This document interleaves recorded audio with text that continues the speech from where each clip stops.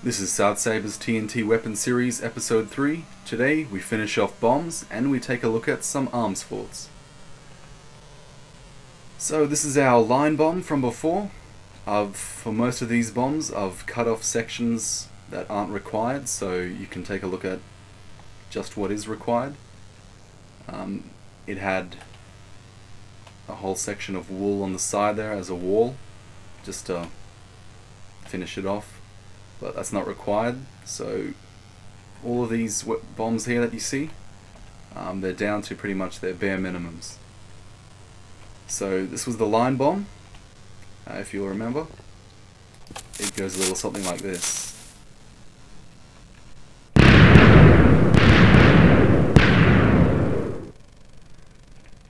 Not a great deal of damage. It's mostly centralized, so it doesn't do such a great amount of block damage, but does a lot of player damage due to the sheer amount of TNT in one area. Typically, it'll get around 20,800 blocks, or drop from these various heights.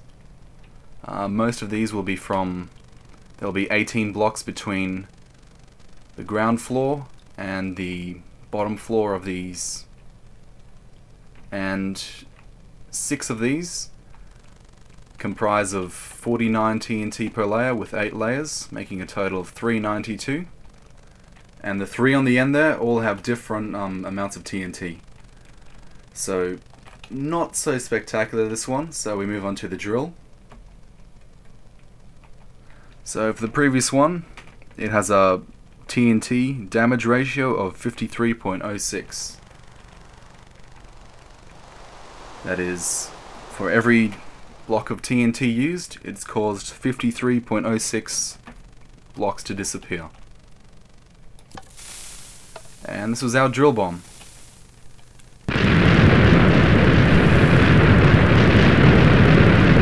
Typical damage amount is 27,000 blocks for a ratio of 68.88. This will also get you to around about the deepest you can get with these series of bombs. So if you want to go deep, this is the one to go.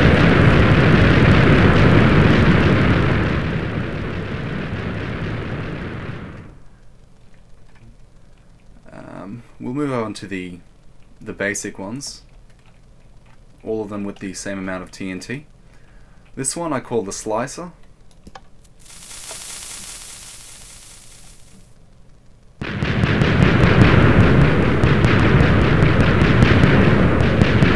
Typical block damage amount is 33,600 with a ratio of 85.71. Again, goes reasonably deep and has quite a large hole compared to the drill. Well, slightly larger.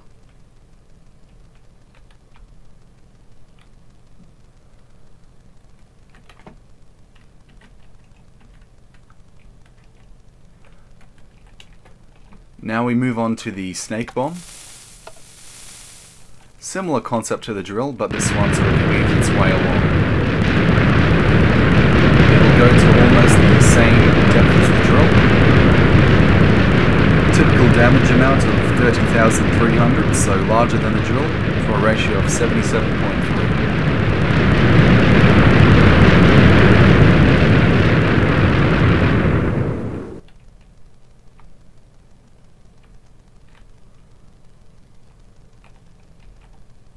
So our next one is the wing bomb. This is moving up from the snake.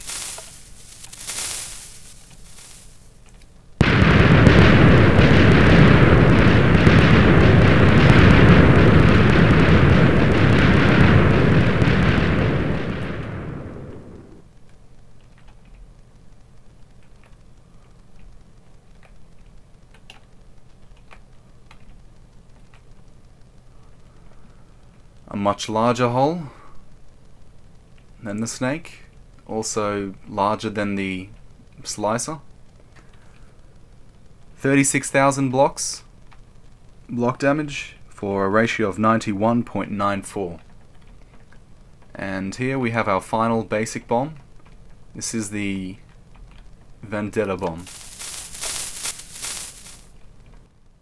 This one is the most destructive of the lot. It typically does 38,100 block damage for a ratio of 97.2.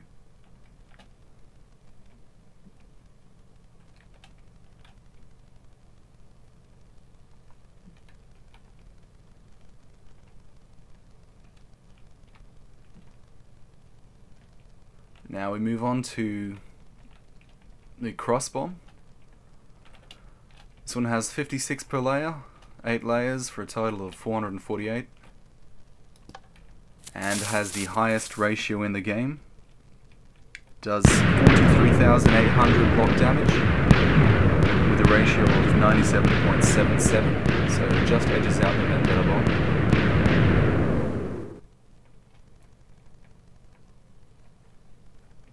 And probably creates the most spectacular hole. Next is the mothership one. 4 layers, 176 in each, so a total of 704. This one, as you'd expect, does more block damage, but it doesn't have a higher ratio.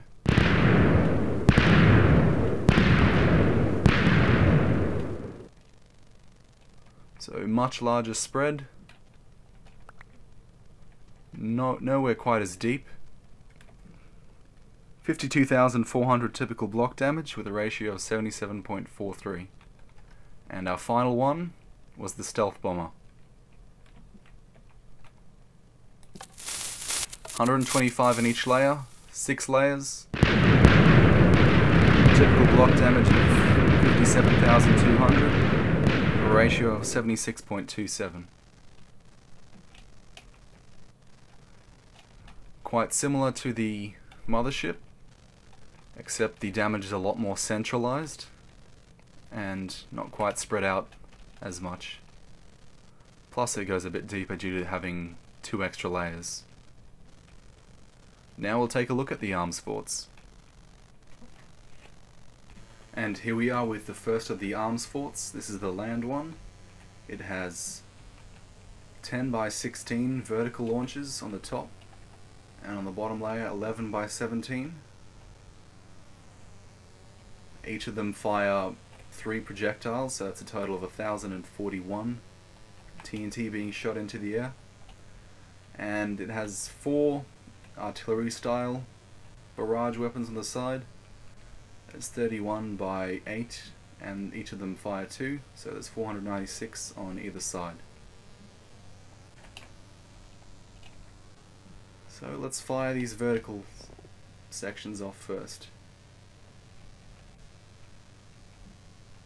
Alright, we'll fire that one and that one.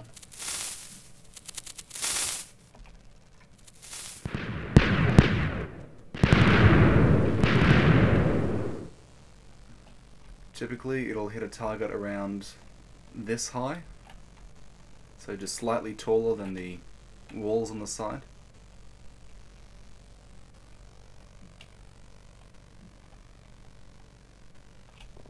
And now we'll fire the sides.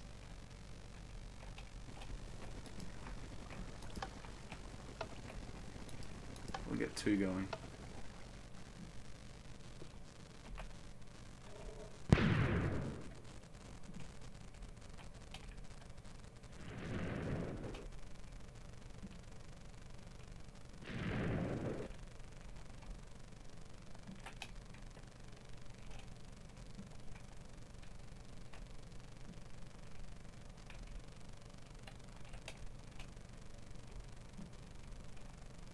That's one side, and the other side.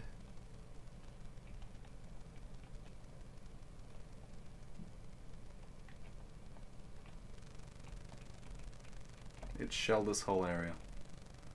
I'll set off the other 2, and then I'll show you the sky one.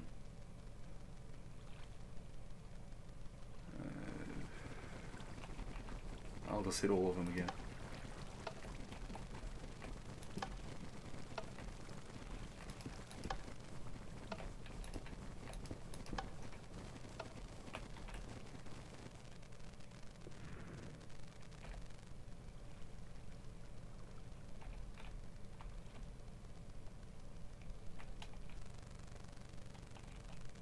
Obviously, as I'm recording, doesn't help with the lag.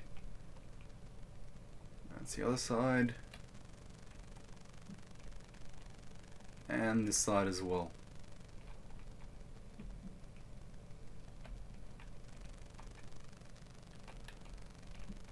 Hopefully I haven't damaged anything here. Nope.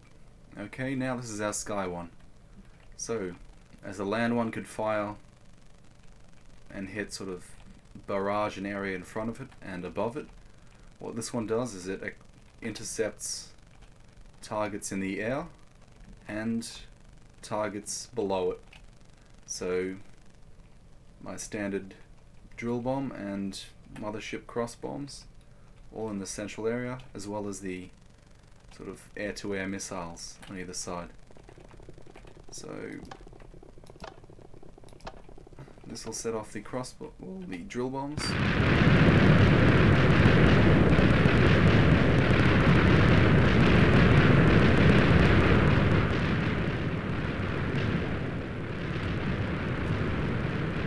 Fire off some missiles.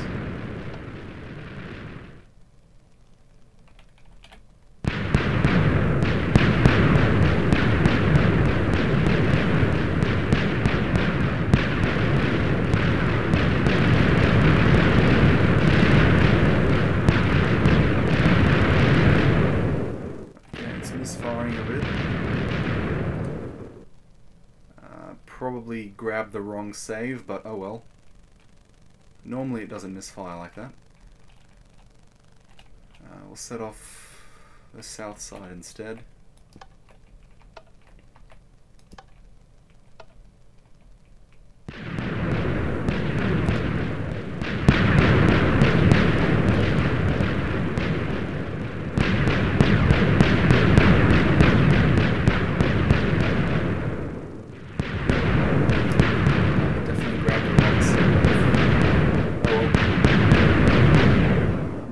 For some reason the west side just had a problem with it, but also these ones set off the 4 mothership cross bombs. So one there, other one there. I'll just wait for that to settle down. That one,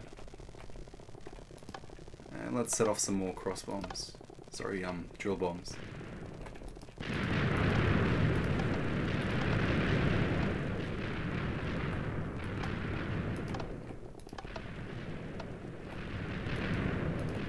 Can't remember which side I set off, so I'm just setting off all of them.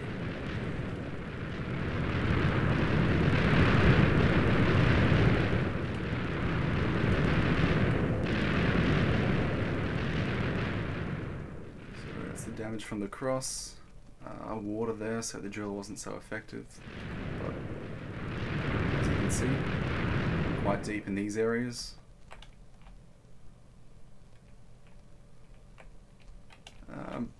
Set a tree on fire, always nice.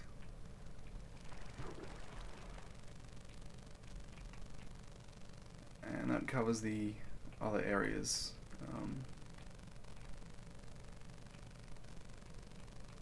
And that pretty much covers it, the air fortress. Thanks for watching.